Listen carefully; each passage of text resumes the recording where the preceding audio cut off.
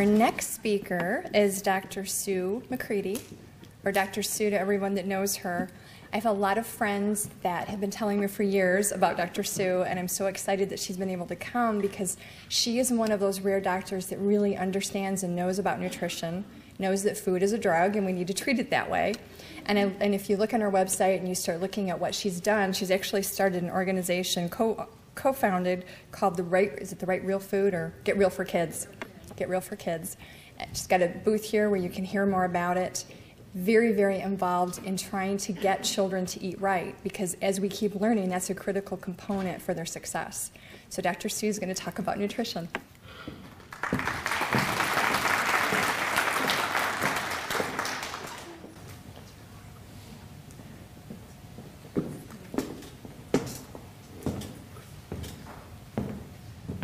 So I'm also feeling restricted because I'm like a mover.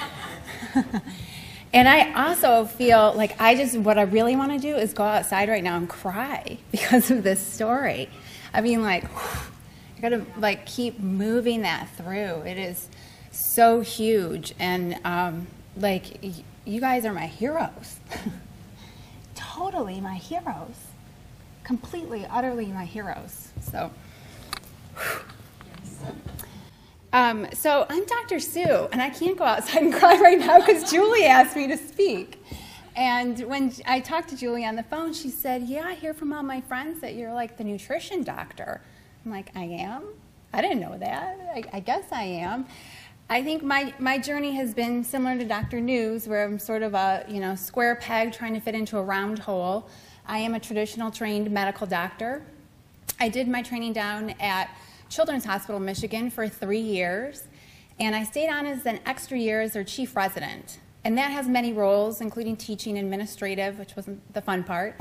But it was there that I sort of lifted my head from the blinders. I started looking around and being, what's my piece here? What do I bring to medicine, and why am I a doctor in the first place? Because so many thoughts that go through my head are not conventional doctor thoughts.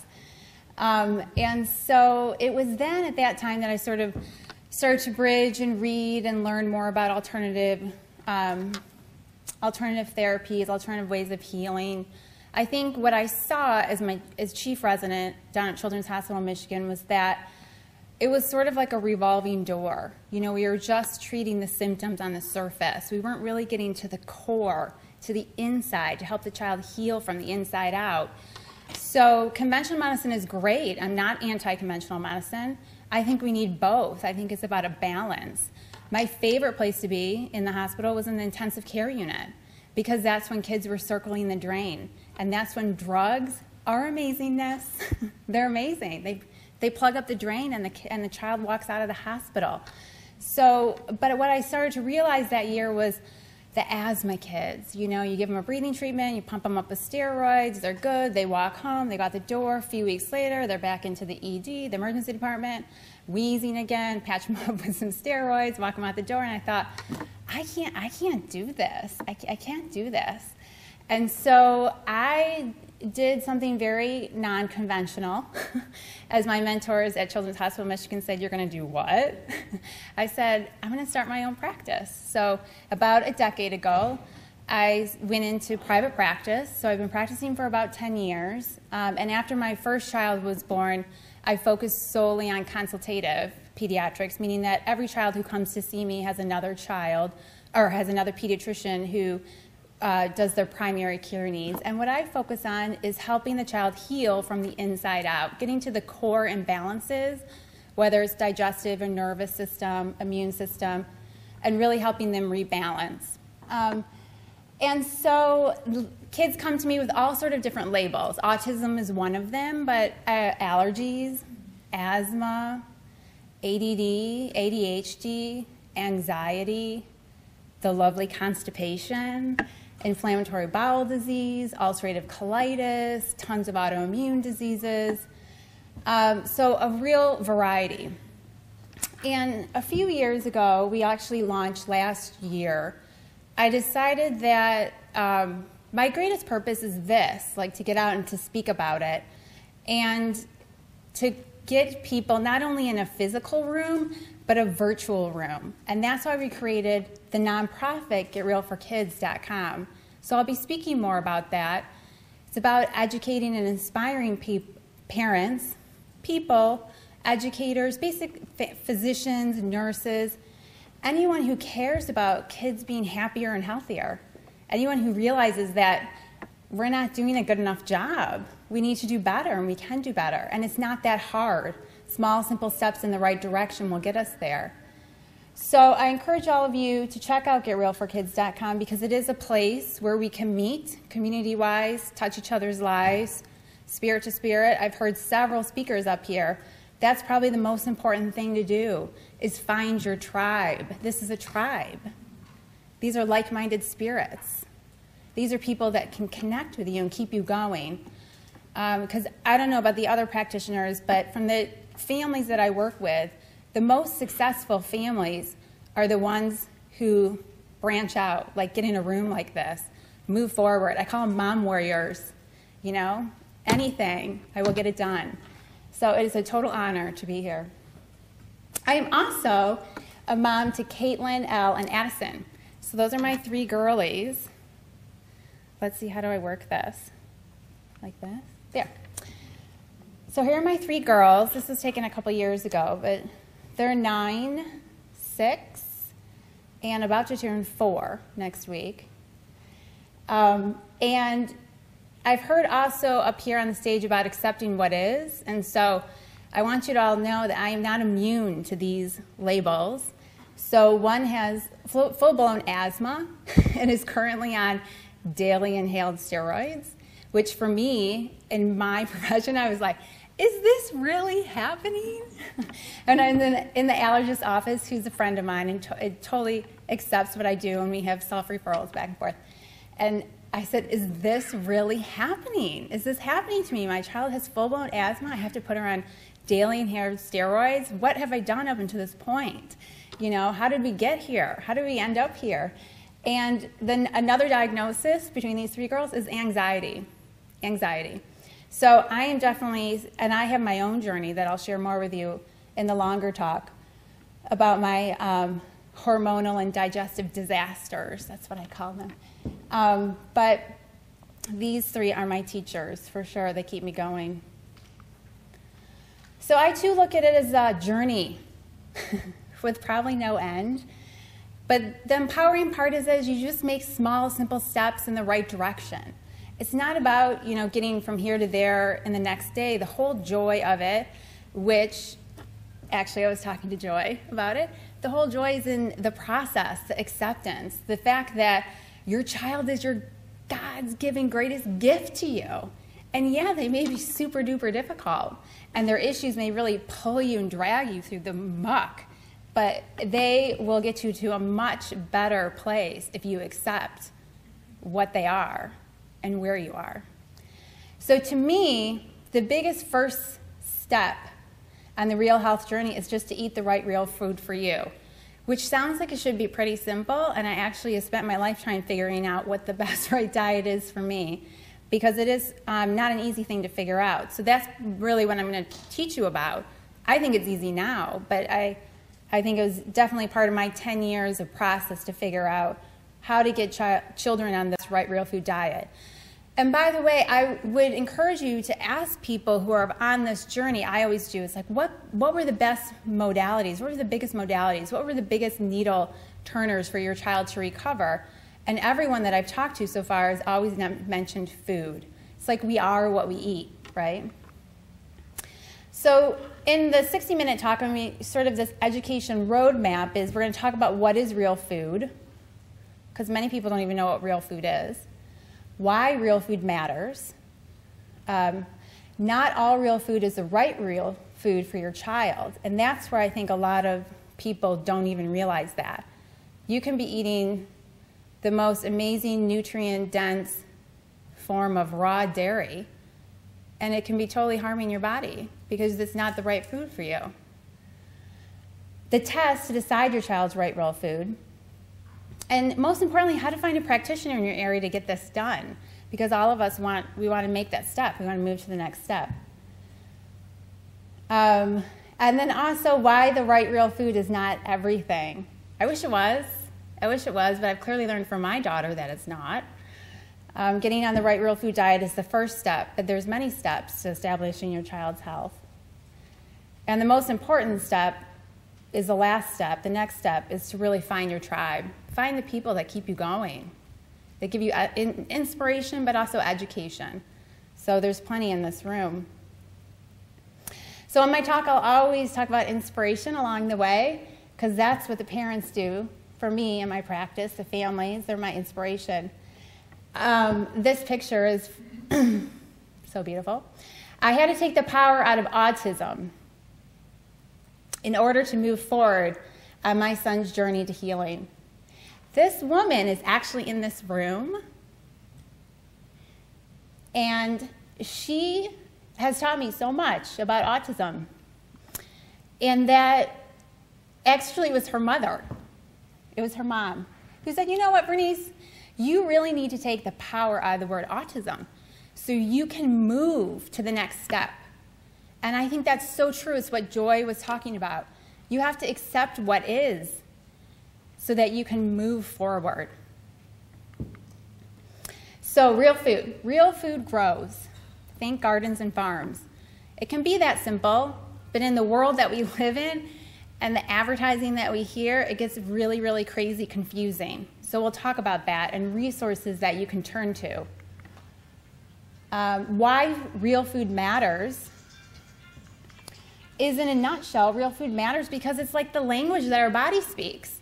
And the analogy that I keep on coming up with is sort of going into McDonald's, getting to the counter, and asking them for an organic salad, a pastured chicken with some eggs, and some homemade raw milk dressing. And the person will be like, what are you talking about?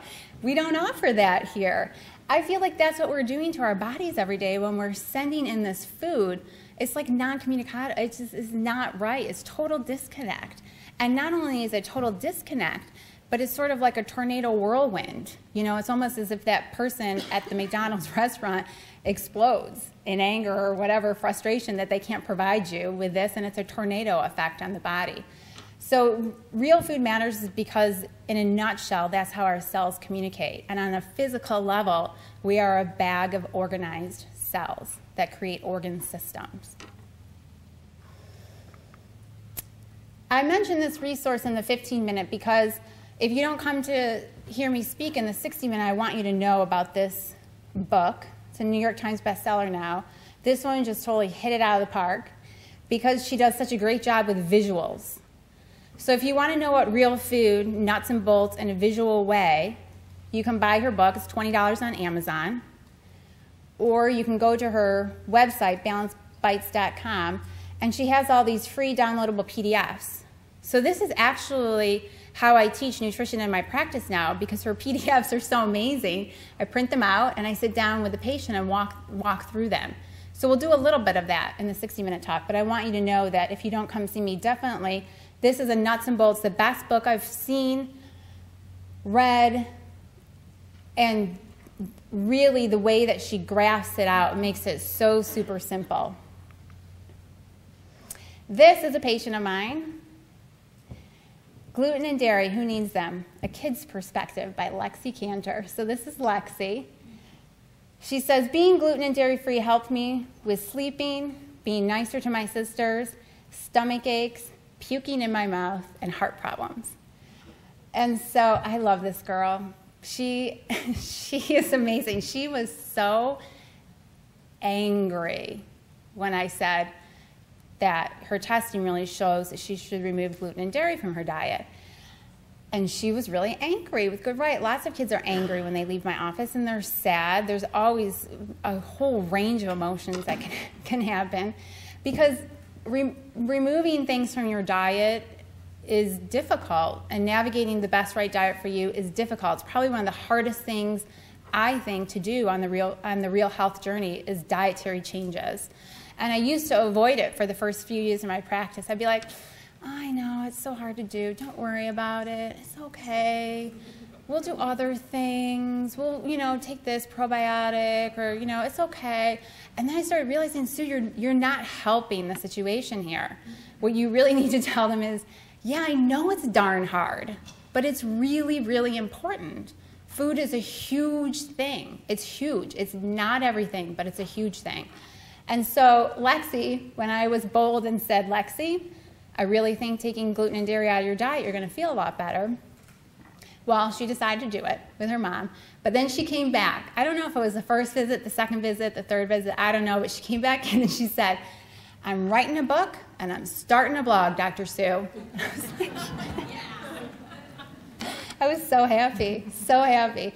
And so then she came back. Once I was the person that said, okay, if you're going to do a blog, do WordPress, telling her where to get the book published and all of this.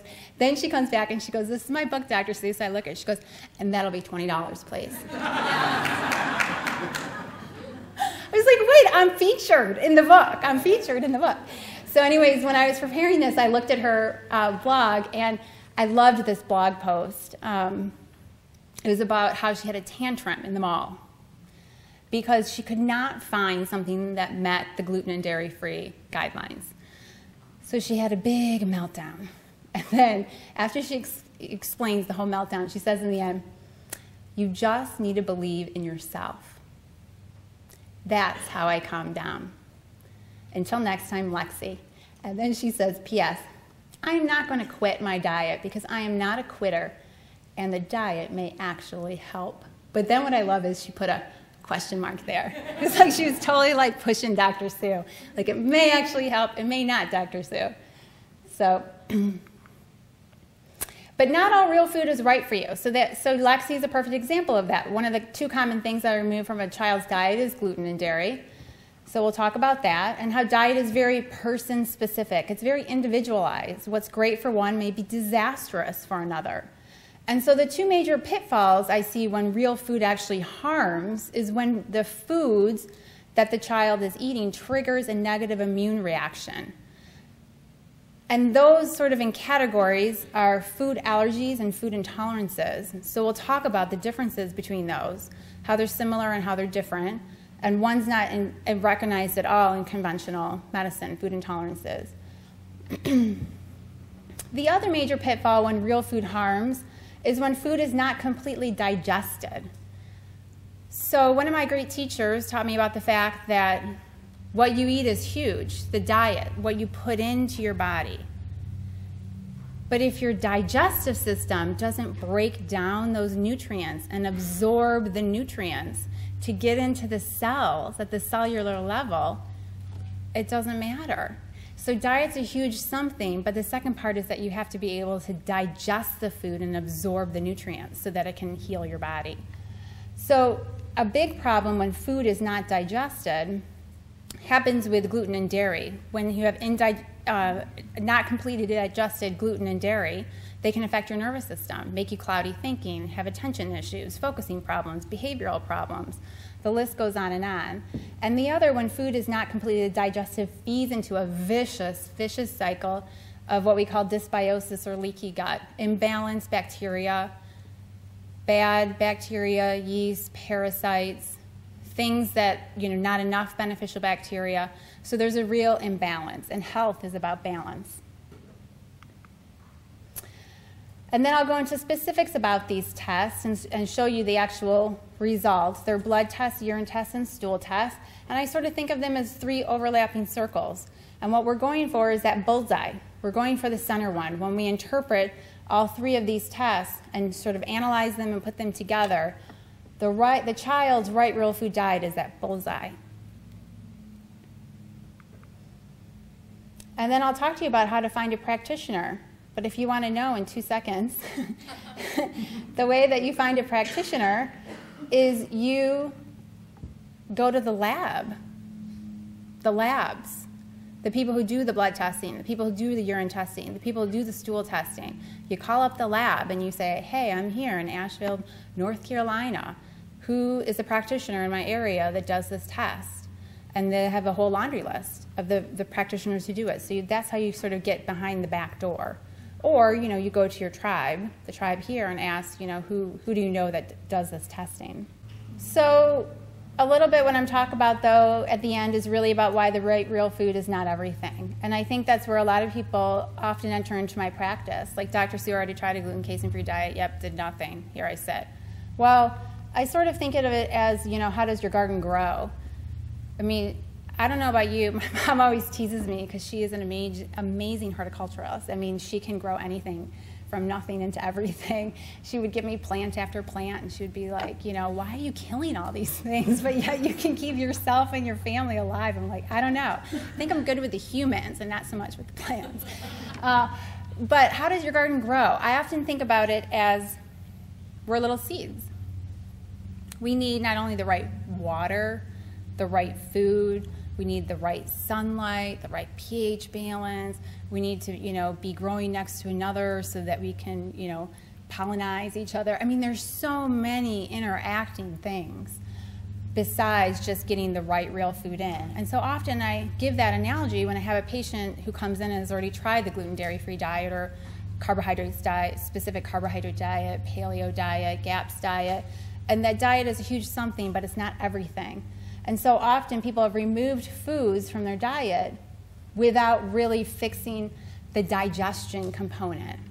So healing the digestive gut, which right over here, muddy guts, healing the digestive system is huge.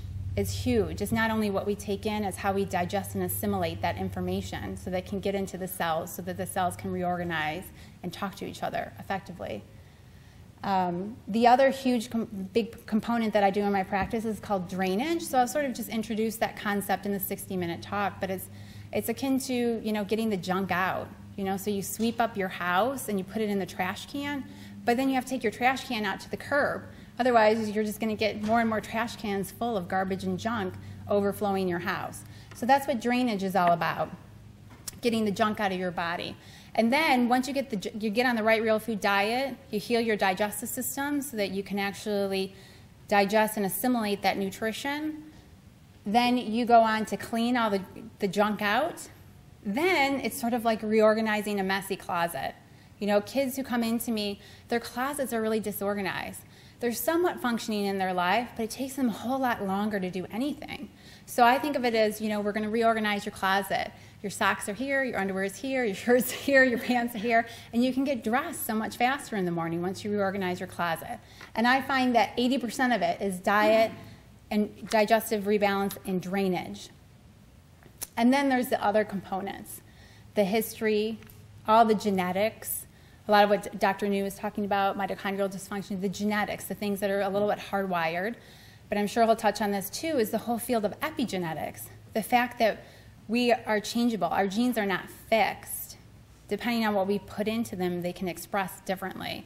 And I think that's a very empowering way to look at genes. And then also the mindset, which I find is huge in my practice. The mindset, sort of that mantra, accepting what is, coming to the realization that this is where we are so that we can move forward. And for me, a whole huge component, like with my child and anxiety I'll share with you, is spirituality. It's just like, raise me above this crazy chaos so that I can actually find a higher perspective, so I can actually get my child moving forward and healing, rebalanced. So the last step that I would talk about is what you should do the next step before you even leave today. Make connections with other people. Connect with their stories. Listen to them. Get inspired. Find out who helps them. Get education from them and find your tribe. That's what we're really doing with Get Real for Kids, is finding the tribe. It's helping you find the tribe. It's an online place. It's an online community where we can inspire and educate each other so that together we become a collective force, a collective voice for change, so that we can make these kids happier and healthier, and we can turn millions of kids around to health and happiness. Another quote from Bernice, whatever you believe in is what you become. So believe in healing. Believe it's possible, because it is. It's possible. Thank you.